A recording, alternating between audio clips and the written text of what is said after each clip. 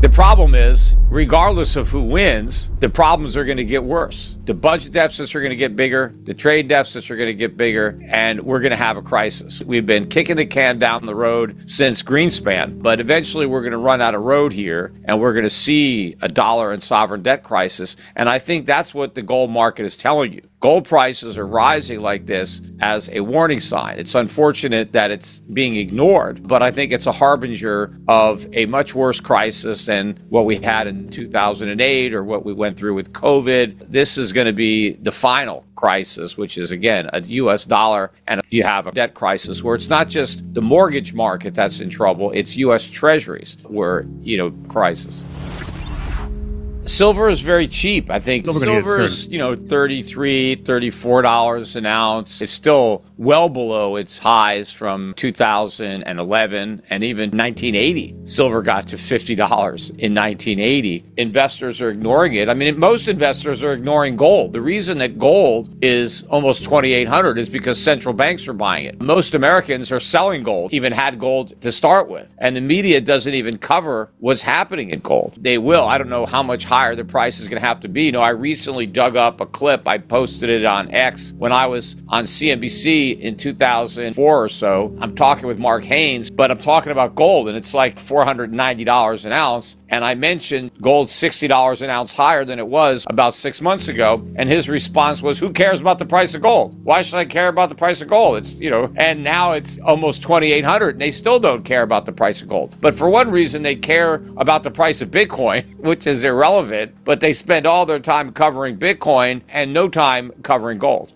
I think the smart money is, there's just not much smart money around. I mean, my money's there. I think I'm smart. But I mean, there are some people, too, that are in gold. I was listening to an interview with Ray Dalio today, and of course, he's got a lot of gold. And a lot of other people that seem to understand the fundamentals of the problem also own gold. But we're a small minority when you look at the overall investing community. But I guess they don't understand. They have a lot of confidence in the Fed and other central bankers. They don't even really understand inflation or what it is. They don't know much about money. And they mainly just follow trends or momentum. So they're too fixated on the themes in the NASDAQ and AI or whatever's just going up to even pay attention to gold. They think that people who are buying it are, just gloom and doomers and it's irrelevant. But they're going to be surprised, just like they were surprised by the 2008 financial crisis, which was something that they should have seen coming from a mile away. It was obvious that it was coming. I warned about it for years. And again, those warnings fell on deaf ears. And then when the crisis hit, everybody acted like it was impossible to see it coming. The next crisis, again, is going to be worse. But I think you're going to see a much bigger rise. In the future, it's going to include silver, and it's going to include the gold and silver mining stocks. I just was looking today, the combined market cap of all the gold mining stocks in the world is only about $400 billion. There are plenty of individual stocks that have a market cap of more than $400 billion. I looked at the MicroStrategy, which basically produces nothing, and it just leverages Bitcoin. It has a bigger market cap than all the mining stocks in the world, except for Newmont. And Newmont is barely ahead of it. It was about 5% greater market cap for Newmont Mining than for MicroStrategy. Newmont Mining came out with the biggest quarterly profit last week in 5 years, reiterated that they're on track to have the biggest year of gains in their 100-year history of profits, reiterated that, the full year, but they missed on the quarter by just under 7% because there was an unexpected spike in costs. A lot of it was labor costs down in Australia, some other costs, and they thought it was kind of a one-quarter event. They didn't expect that high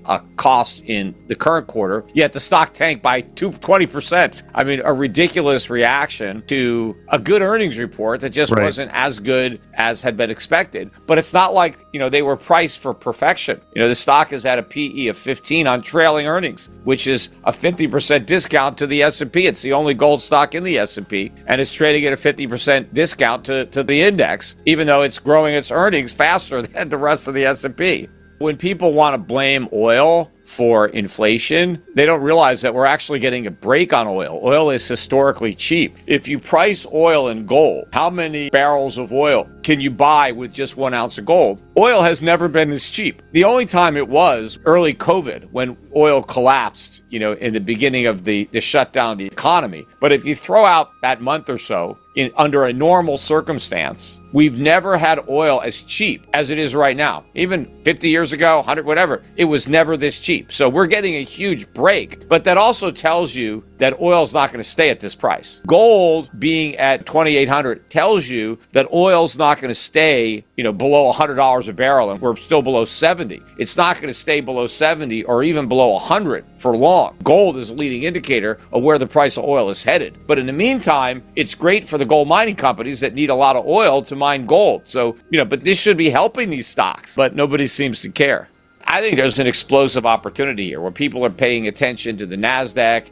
They're forgetting about what's going on in gold. They made the same mistake in 1999, 2000, when everyone was buying .com stocks and gold was under $300. And the gold mining stocks were ridiculously cheap. And then the bubble burst and gold went from 300 to 1900. And you got a lot of 5, 10x moves in the gold mining stocks. I think this is going to be an even bigger move. I think we'll make more than 10 times our money in gold stocks. And right now, we're on track. 2024, the biggest gain in gold since 1979. That's how rare a move this big is in 1 year, and nobody is covering it. But the big difference is 1979, that was kind of the end of the move, right? Gold peaked in 1980, and it went from $35 an ounce to $850. And there were gold stocks that went up 50x, during the 70s. But this, I think, is early on. We just started this bull market. This is the first year, because we had the first leg, right? We had a bull market from 2001 to 2011, right? That's when gold went from 270 to 1900. Then we entered into a bear market consolidation where gold went from 1900 down to 1000 and then back up to 15, 1600, traded sideways, got back up to 2000, back down. But really from 2011 through the end of 2023, early 2024, gold went sideways. But what it did was form a huge base, and the resistance was around 2000. And we didn't really break out of that until this year. So we just basically left the launch pad. And now we're at almost 2,800. But I think this move is going to be at a minimum proportionate to the move that preceded it. So gold went up about sixfold to go from 300 to 1,900. So this move should be at least sixfold, which is 2,000 to 12,000. So kind of at a minimum, you think gold is going to go to 12,000, but I don't know why it would stop there. I think it's going a lot higher than that. It's not that gold's going anywhere.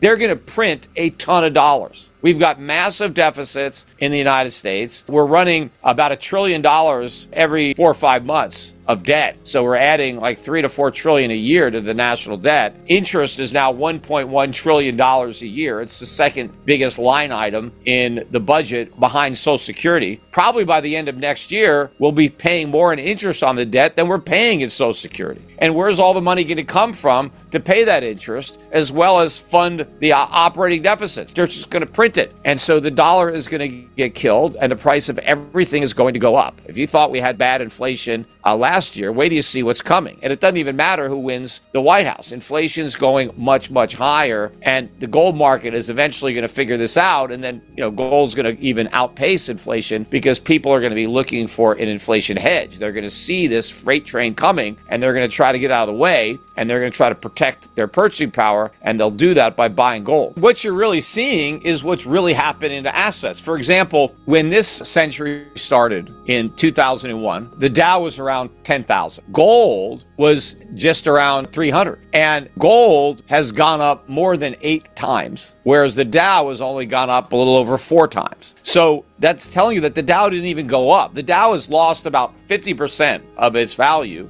over the last 24 years. That's what gold is telling you. See, when we're pricing the Dow in dollars, the dollar has lost a lot of value. And so that gives you a false sense of what your wealth is, because it's like you're measuring your wealth with smaller dollars. It's like I'm just under 6 feet tall, but that's measuring me with a 12-inch ruler. What if I measured myself with a 10-inch ruler, right? Can I play in the NBA? I'm not going to be 7 feet tall just because I shrink the ruler. So when you measure the price of stocks using gold, you take that away. What's really happening to stocks? Well, gold tells you that stocks are going down. So Americans, they're not getting richer, they're getting poorer. And especially look at your salary. People want to know why they're struggling to pay the rent, put food on the table, save for their retirement, why they're mired in debt. Look at your wages in terms of gold. How much gold is the typical American earning today versus how many ounces of gold they may have earned a few years ago? So the value of your wages is collapsing. And you're seeing that obviously when you go to the supermarket,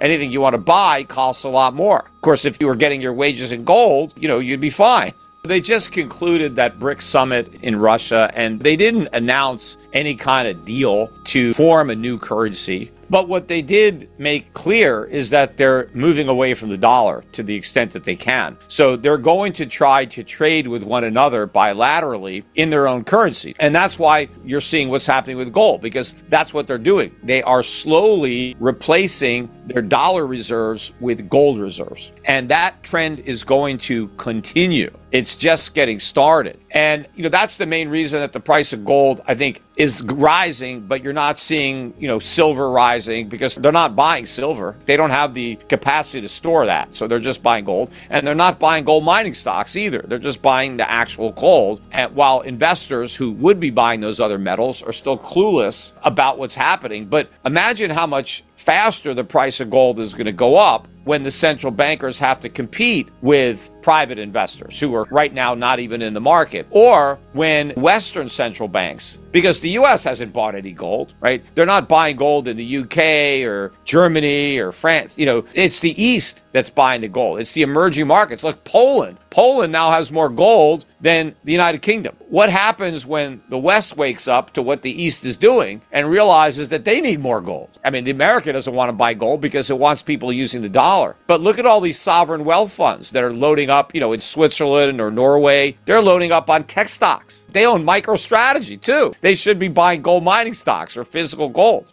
Eventually they're going to do that, but they haven't been doing it.